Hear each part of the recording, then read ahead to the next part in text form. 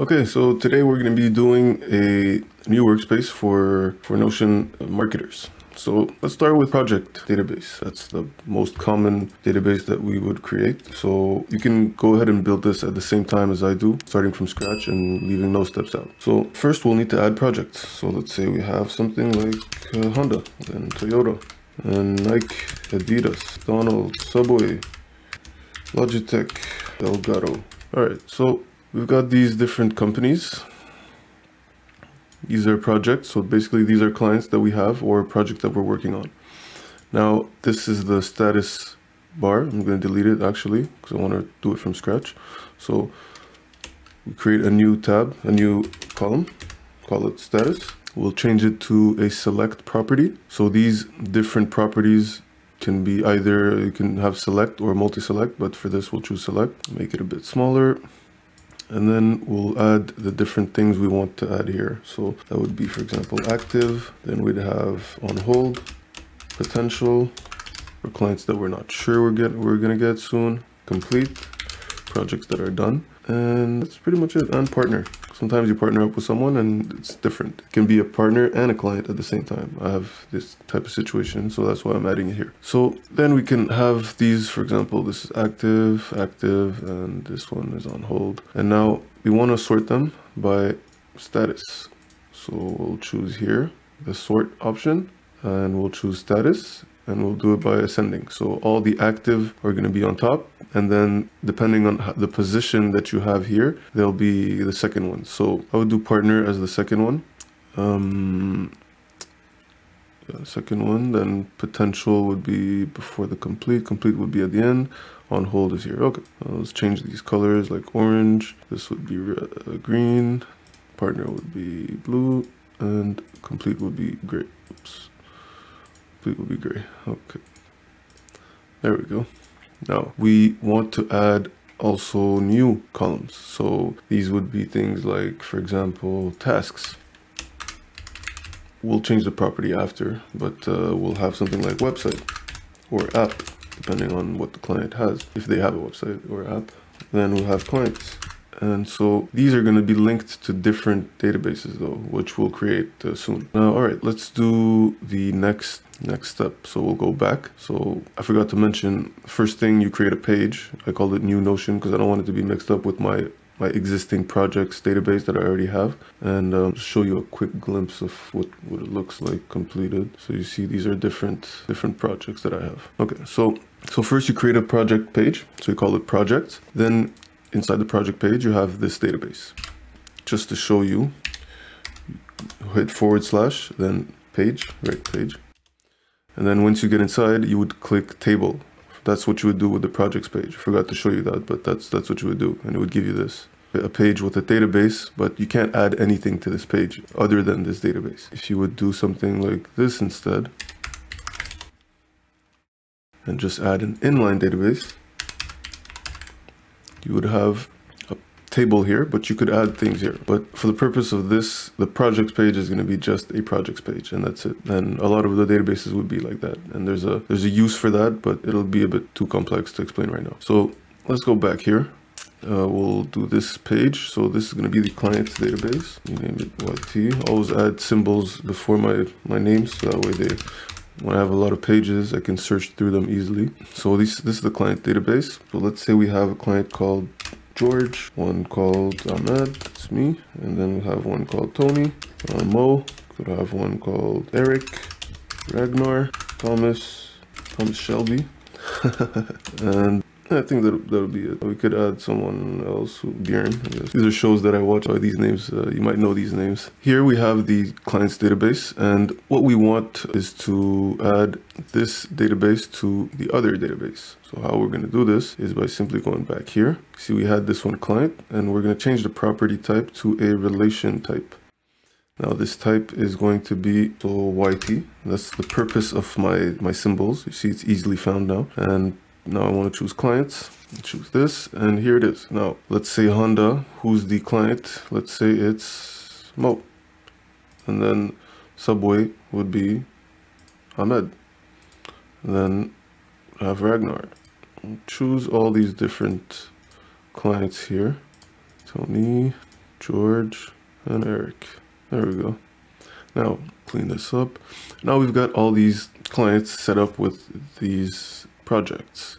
Let's show you what this looks like. By the way, if you want to do back, you can just hit the control and that symbol next to the P. There's like brackets, like square brackets, these ones.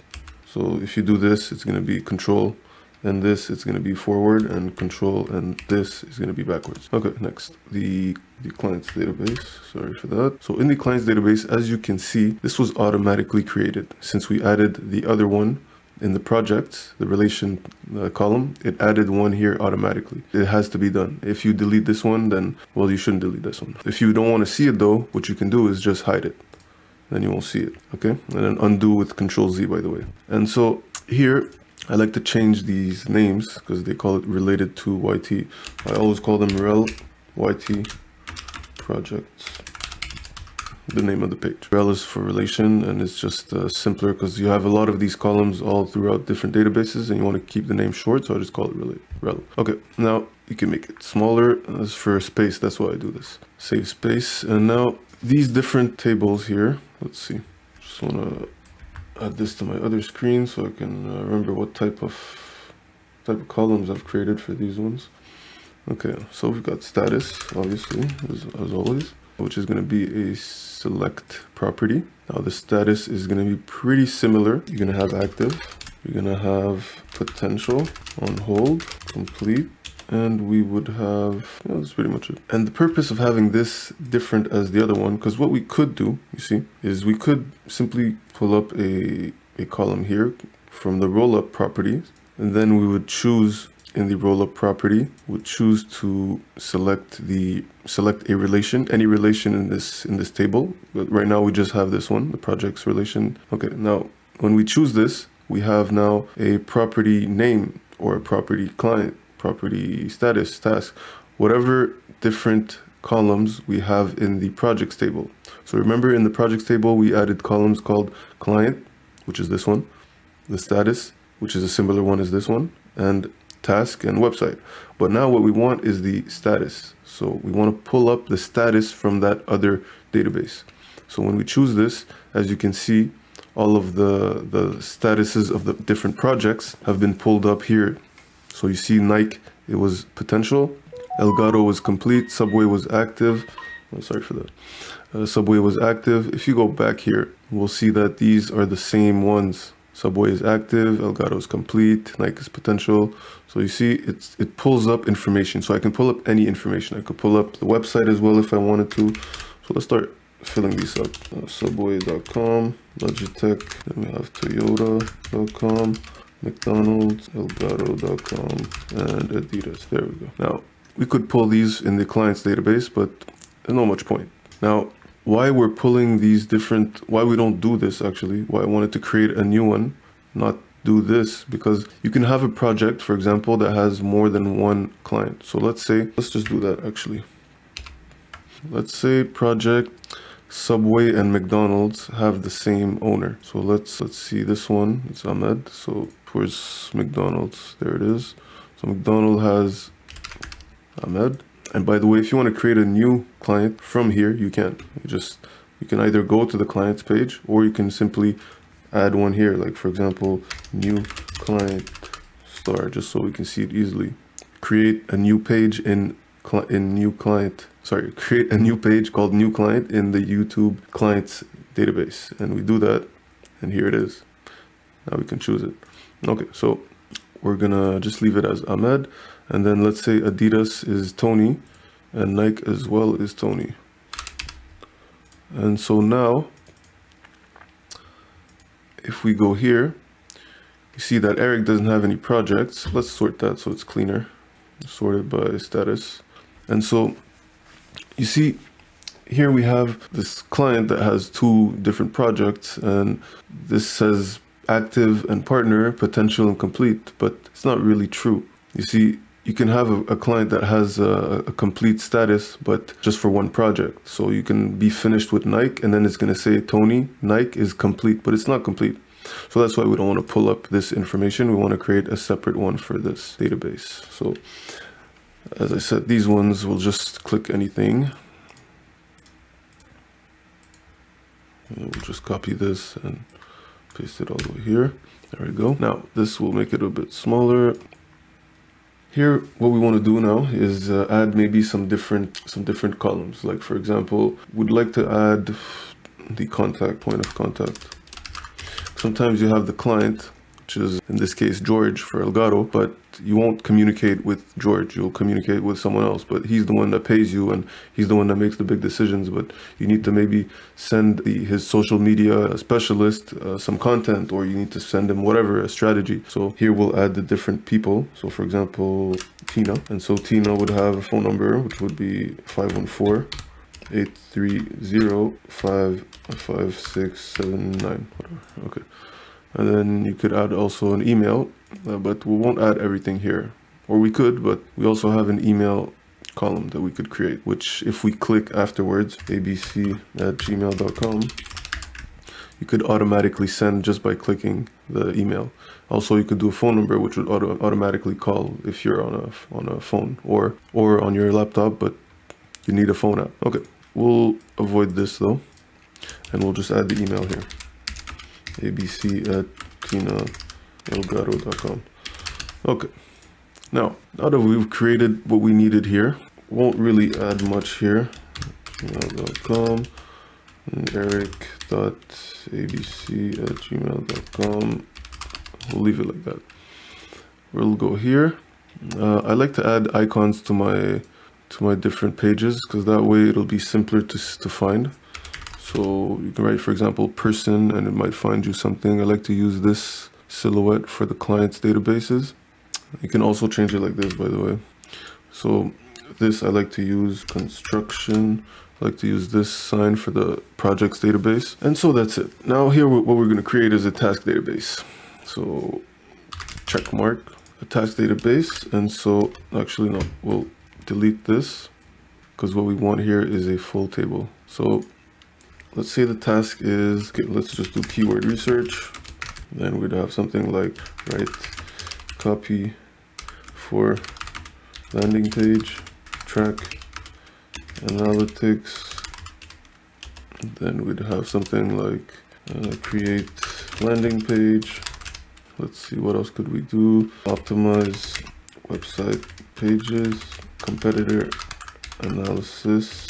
And one last, we could do something like YouTube video. Okay, now these different tasks will be added also to their respective projects. So here we'll create a column called projects, and we'll relate it to the projects database. There we go. Now we can choose different projects here. So Elgato, this is for Logitech, this is for Adidas, Nike, and Honda. There we go. Now these different databases will now be added also. These tasks will also be added here. Now we created a tasks column earlier, but that's not what I wanted to do. I didn't want to add tasks. You see here we have tasks, rel tasks, and here we have number of tasks, or tasks left actually. And this, my friends, is going to let us, actually we got to choose the right property. So we'll choose a roll up, and we'll choose the existing database. That is, you see, we can either choose client like we did earlier, or we could choose tasks. And here you see it's going to show us the tasks. But that's not what we want to see. We want to see something else. Here it's saying show original, which is this, the original, the name of the database, which is the first column. The first column is a special column. It's not like any other column. You can't change its property. It's actually a different type of column. It doesn't have as many features. It's like a header, basically. And so here we want to see, for example, show unique values, count all. And you see these would tell you different type of things. So let's say count all. So you see now it's showing us how many tasks are left in the task compared to the project. So for Logitech, we had 2 tasks, right? And that's why it's showing 2. Subway, we didn't add any tasks. Subway, we didn't add any tasks. So there's 0. And that shows you how many tasks you have left for each project, which is very interesting to know. And so that's pretty much it for this. What else could we add here? Let's check my original task client database here. Yes, I do relate this to SOPs, but this is going to be in another video because it's a pretty long subject. So we could add one that's called SOPs. Actually, SOPs wouldn't be added here. It would be added to the tasks database. And so deletion. Oh yeah, but we didn't create it. Okay, so we need to create a new database here, page. Then this would be YT SOPs and create a table. Now SOP1, SOP2, SOP3. Go back here, tasks, select the property type, hit relation, choose the SOPs database, and now here it is. We can choose one of these SOPs. And in SOPs, I like to have templates, but we'll do that in a separate video because it'll take much longer. And we'll also go into the different templates I create for my tasks database. So for example, let's say I have a task which is a discovery call. So the discovery call, most likely I'll do it in the projects like I usually do, but I've been thinking of changing the way I do that. So I'll think about it before the next video, and we'll see soon. But basically it would be, let's say here we have discovery. Well, actually, no, it wouldn't make sense. Let me just do it like I usually do it because I haven't thought about it too much. So yeah, we have a new project like Adidas, for example. Let's just do one that's active. And here we want to create a template, which is right here. But as soon as you add something here or you click or do anything, this template will disappear. You can always access it though by going here. But right now there are none. Or I can also create it from here, which is going to do the same thing. So let's call it red. And then when I go here, you see I can choose red. And so now we're going to edit that template. We're going to call it discovery call. And so here we'd add all the questions that we want to ask a new client, every time we have a new client, or we open a new project actually. So that's important because you don't want to be asking out of the head questions every time. You want to have calculated questions that are strategically thought out and that you've actually tried and seen that are useful when asking to a client. You don't want to ask them too many questions, and you don't want to ask them unuseful questions. So next time, that's what we'll do. We'll continue this process, and these videos will be Notion tutorials for digital marketers, and that's all I'll be doing here. I'll be creating a full workspace for digital marketers, and it'll be quite a few videos. And well, that's all we're going to do. We're going to create templates. We're going to create a lot of different things that manage the different collaborative aspects of a workspace in Notion. So I hope you guys like that. Hit the like button, subscribe if you like it. We'll see each other next time. Peace.